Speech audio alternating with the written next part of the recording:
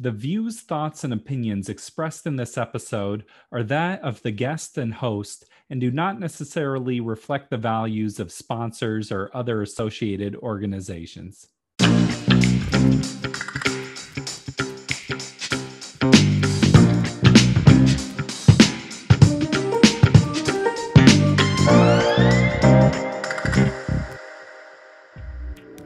Welcome to the Parental Compass presented by Family Education and Support Services. I am your host, Bobby Williams. Please hit that subscribe button on whatever platform you're listening on. You'll get notified every week when we drop the next episode. Speaking of next episodes, hope you're ready for the next episode. We want to hear what topics you are interested in us talking about. So leave a comment if you're on a platform that lets you leave a comment, or send me an email at bobby@familyess.org. We want to hear what you have to say. Today we are doing part 2 in our series on step parenting. We're going to be speaking with Juli Jager. Juli is a parenting coach and teacher and is also part of a blended family with 6 children, full range of ages. So we are going to hear about the highs, the lows, the challenges, the joys. We're going to get into it all. Let's check it out. I had 2 18-year-olds and his daughter had just turned 13, and each one of the kids kind of felt like they were the dominant in the household. So, the classic arguments over even just simple things like, what are you going to make for dinner? We're going to have a family game night or even a movie night. And the kids would not necessarily agree. Our 3 younger kids they really liked each other. So that was like a no-brainer. And they were young enough that they just, treated it kind of like a play date. My baby and his baby, I had the youngest, and we also kind of threw his son, who was the baby in their family, we kind of threw him into, kind of where do I belong type of a situation sometimes when we were all together as well.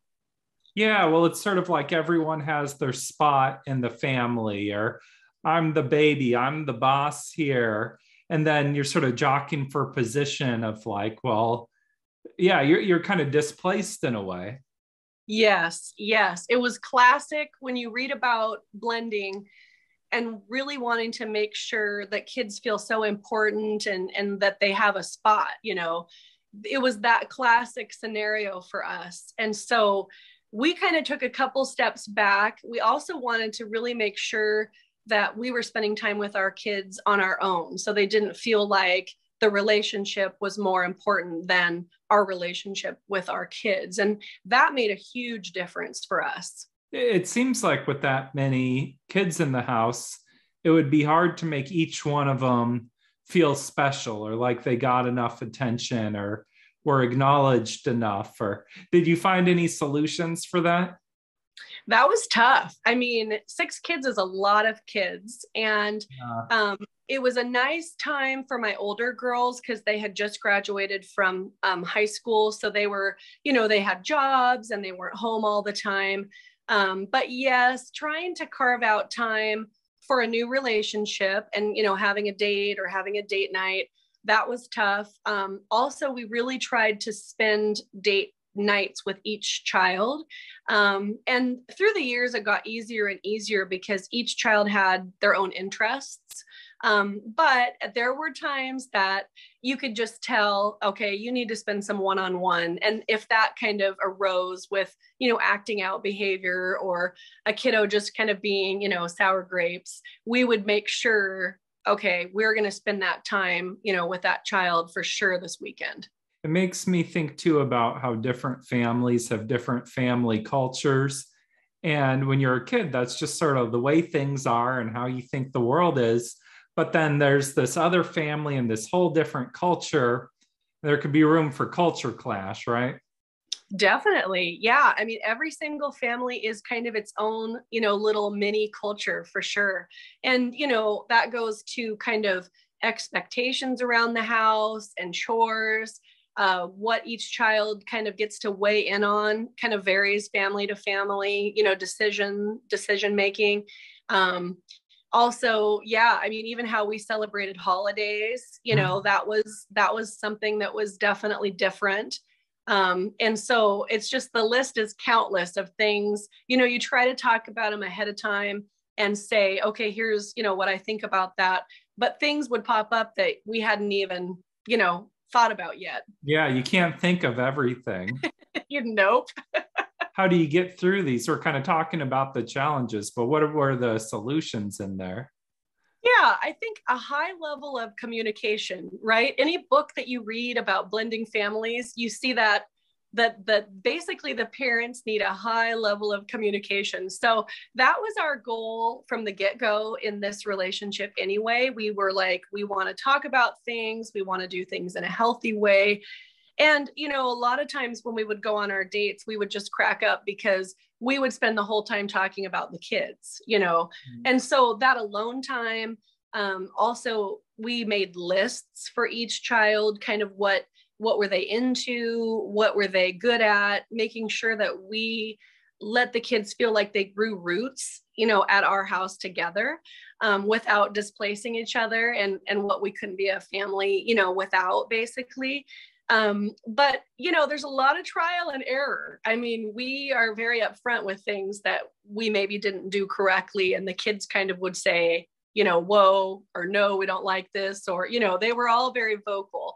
And then the cool thing about parenting anyway, any kind of a parenting situation, is you just back to the drawing board, let's try something different. And having to be flexible is like the number one rule for parenting anyway, right? Yeah. What's the worst mistake you ever made? I think that I didn't initially hold the kids to the same standards. And your kids are just on you, they know immediately. Hypervigilant. Yeah. They know immediately if, wait a second, you're treating them special, or you're giving them something. Well, I think I could see why you'd want to be like that, though, because here you are, new stepchild, and you don't want to be sort of super harsh, like you want to be nice to them. But then it's like, hey, you're not that nice to us, your biological children. What the heck? Yeah. Yeah. Yes, exactly. Wait a second, do you like this person better than me? Or, so my older girls, when you have kids that are close in age, we had very, very established rules about borrowing clothes, borrowing perfume, borrowing makeup, jewelry. And really it was simple. You just had to ask, and you had to return it that same day if you could. And so for my daughter, my stepdaughter, she was coming in and using some of my things, and the girls were on it, like a hawk. They were kind of grumbling about it, but we had taken a family vacation, and I had a expensive perfume. It sounds silly, but it was a perfume I wouldn't buy myself. And the girls always wanted to use it. I would let them use like a squirt or two in my room. It was a big deal. Well, my stepdaughter had taken the perfume and she had it in her luggage. And it was this great big deal. It sounds silly, but it was a great big deal that my girls saw it and they knew she hadn't asked.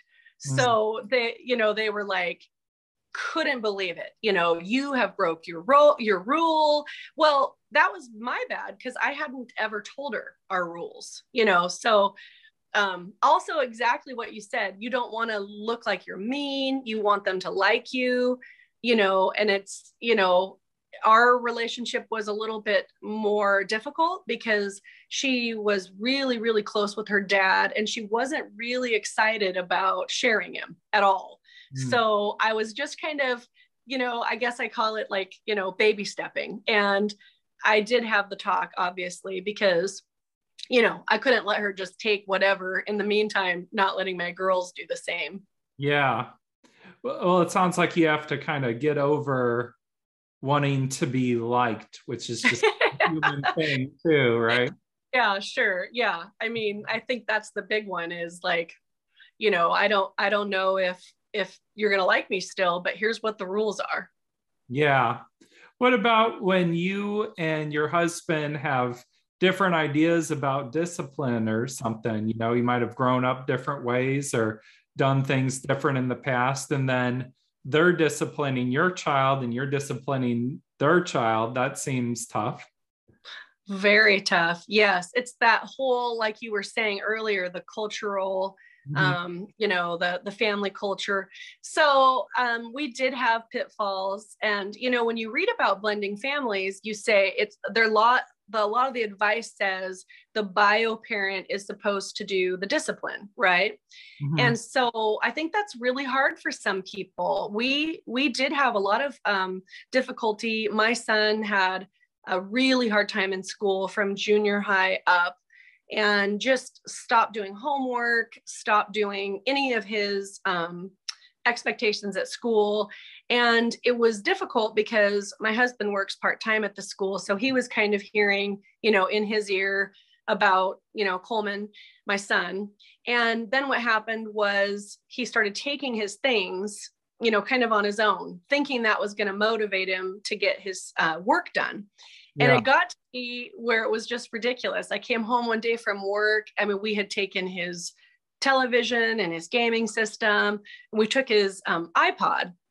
And I was like, we've taken his music. I mean, we've taken everything. The guy had no joy. Yeah. And so I thought, well, I mean, here I am teaching some of these parenting classes about rewards and, motivational, positive parenting. So we had some difficult conversations for sure. And I had, suggested, let's try this instead. Maybe we can motivate them with some positive, and really trying to pour that positive on with kids, no matter what your situation is hard when you're frustrated. Mhm. So it would be we would even kind of practice, okay, what can we be positive about? Let's just praise him for, getting up and getting dressed and getting ready for school. And we started doing a little bit more praise, and, it changed things. But that was really hard for my husband. He was a little bit more old school, and he couldn't, his brain was punishment, not reward.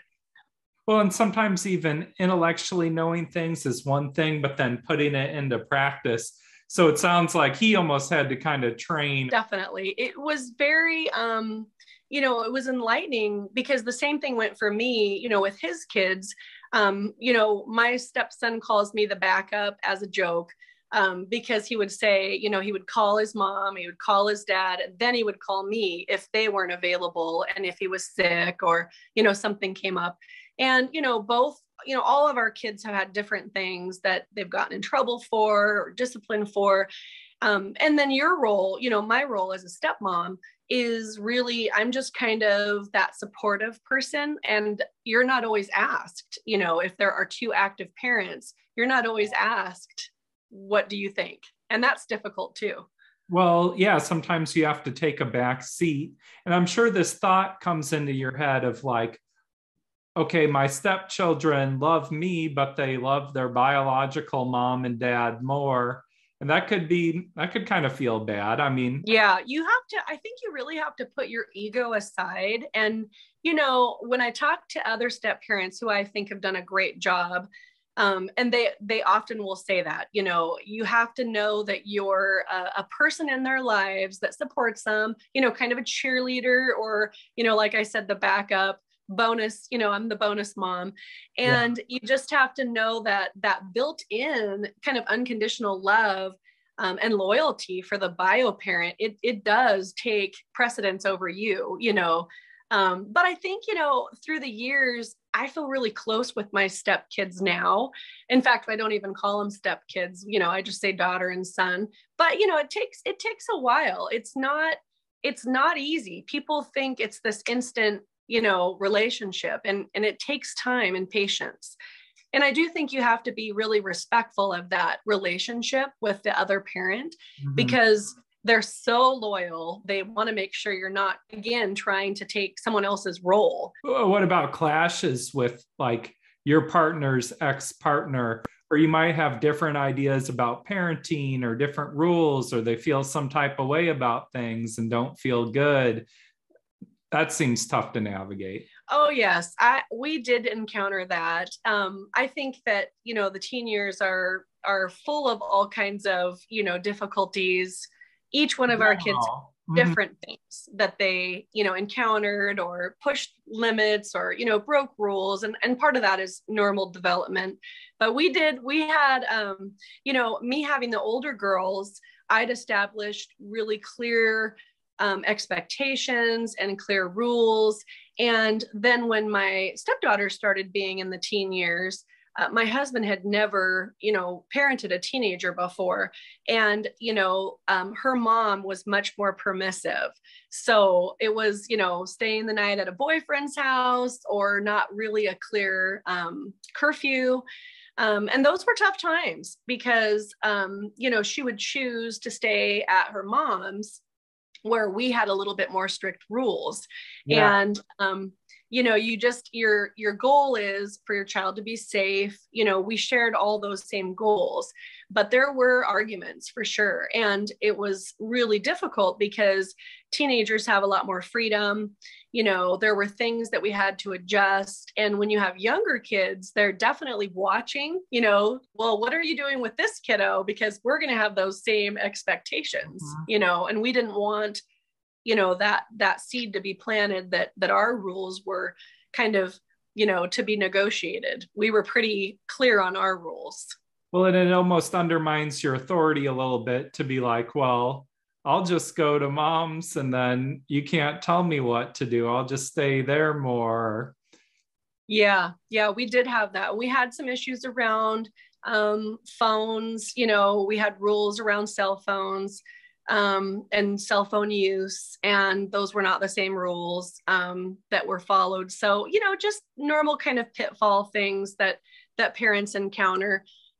Especially when you're sharing the parenting responsibilities. But you're right. Sometimes it feels, like you're undermined. And really you have to kind of go down to that basic, what is our basic goal, which is safety. So if you're checking in, you're staying the night at the boyfriend's, we're not necessarily pumped about that. But you're checking in, or maybe we'd even drive by and make sure she was home safe. And, the ironic part of that is, she's married now to the boyfriend, 7-8 years later. Is that in the background? Yeah. Yes. There's that guy. Yeah, there he is. Yeah. Well, it seems like what you're saying is you have to pick your battles somewhat. Like you can't go in on everything, but just what is your bottom line? I think that's a great way to say it. Yes. And I think a lot of times when you hear about people who are in new relationships or blending families, kids will pick up on if you feel guilty. Well, and with teenagers, it's like any little thing you feel bad at or insecure at, they just are like zooming in, It's like what they do. Yes. And I know my stepdaughter, again, her dad she would say, well, I wanted you and mom to get back together. And I think that's really hard, for parents to hear. And then he would kind of soften whatever was happening.